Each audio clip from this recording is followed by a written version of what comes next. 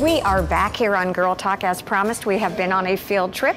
Rich, say your last name, Wiegand. Wiegand, yes. I did well. Has joined us today from Dodge, Jeep, Chrysler, Jeep, Dodge. Wait, let me say it again. Chrysler, Jeep, Dodge. It's my favorite. And Ram trucks. See now? Yep, you're new, I'm 4. new. This is all good. Well, I've already picked the car that I'm in love with, the Renegade here. We're both wearing this, and it says, "Ask me how to win a car." So I'm going to ask you, how do we win a car? Well, all you have to do is come in and take a test drive. That's literally all you have to do.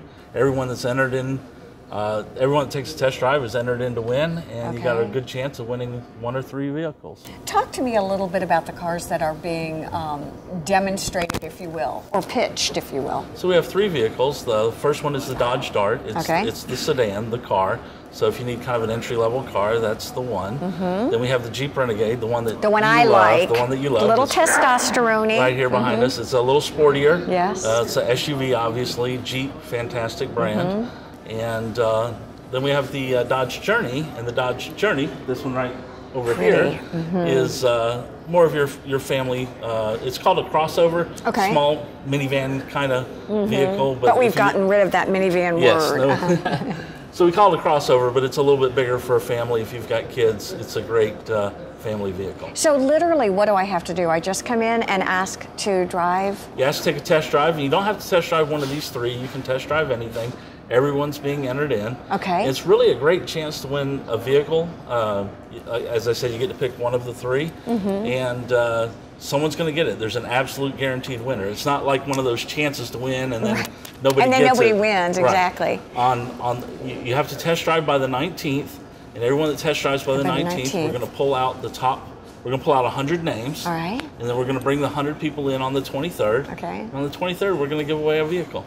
Talk to me a little bit. It was really interesting as we were getting ready for the segment. We were talking about sort of buying a car then and buying a car now, and you said it's really changed significantly. Oh, it's so much easier today. I mean, most of your information's online. People come in far more educated. Is that a good thing for you? It's a fantastic thing. Good. It actually increases customer happiness. It's much easier to deal with customers that already basically know kind of what they're looking for.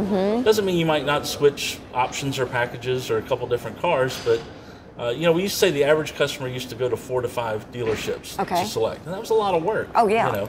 The average person today, 1.2 dealerships. So really, most people are only going to 1 dealership. Are dealerships about, because I know when I looked here, I came in, I was so impressed. First of all, I was asked if I could be helped by 2 people before I got halfway in, which was really helpful. And then the second thing is, I was thirsty, I wanted a soda, so I walked over, you've got a full cafe, and I saw folks who had been here getting their car serviced. They were online, they were watching TV, there were magazines, there were newspapers. I felt very at home, if I may say that. Well, good. I'm glad you felt that way, because that's what we strive for here at the Auto Mall. We want you to feel like home. We want you to feel at ease. We take a very consultative approach, both on the sales and the service side, and we look to avoid the traditional bad image that people have of the confrontational approach. Well, that's interesting that you call it less confrontational, more collaborative, really. Sure. So what does that mean as far as you, the salesperson, versus me, or not versus, in collaboration with the consumer? What do I need to come in armed with? What would help you? Well, anytime we deal with a consumer who has done their research, we're that much further ahead of the game. Okay. But generally speaking, we just want to help you find the right vehicle for you at the best possible terms for you, whatever fits your particular situation. In a given day, we might deliver a used car here for $7,000. Okay. Or we might deliver a Dodge Viper for over $100,000. You know, one of the things that I wonder about too, are there relationships that are built? Oh, absolutely. Much of our sales staff here has been here for 8 years, 10 years. And so they have their own customer base and they have their own referrals. So it's a very family type atmosphere. Talk to me about the demographics of people who buy different kinds of cars. You've got 3 pretty distinct cars that you're going to be focusing on for your summer giveaway. Can you kind of give me a broad spectrum about each one of them? Like, who would be the ideal person to do the Renegade if you had to choose a demographic, or do I need to get over that stereotype? Yeah, that's what I was going to say. We used to market cars according to demographics. Okay. But times have changed. You know, a 63-year-old woman coming in. 63-year-old might get this vehicle, or a 16-year-old might get this vehicle. Okay. You know, gone are the days of this vehicle fits this segment from 35 to 45 or what have you. The Dodge Journey might be a professional that needs extra room. True. True. Well, I'm a designer, so it would be great to lug all my stuff around. Sure. We get people that take the Journeys that have no kids, but they have dogs. Oh. And they want to take their dogs to the beach, or they want to take their dogs to the groomer or whatever. It's a perfect vehicle. The back seat folds down, tons of room back there. And, you know, it gets great gas mileage, so it makes it easy to get around. For many people, is it about the features that are offered within each car?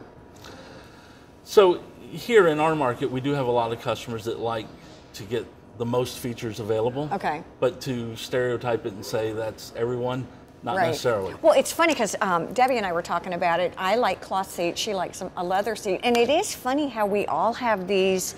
Yeah, that's a perfect example. One person comes in and goes, oh, I would never get that. Right. It doesn't have leather.